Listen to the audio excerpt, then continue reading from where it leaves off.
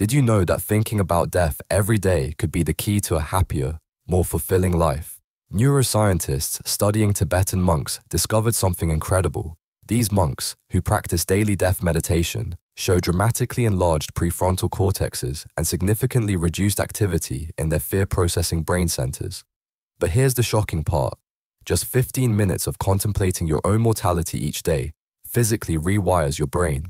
Brain scans reveal increased activity in regions linked to meaning-making and purpose, while areas connected to materialism and social anxiety literally shrink. This validates what Stoic philosophers like Marcus Aurelius knew 2,000 years ago with their memento mori practices. Remember, you will die, not to create fear, but freedom. Study participants who practiced death meditation reported higher creativity, stronger relationships, and greater appreciation for everyday moments.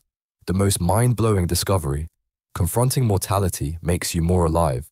Your brain's natural response to acknowledging death is to stop sweating the small stuff and focus on what truly matters.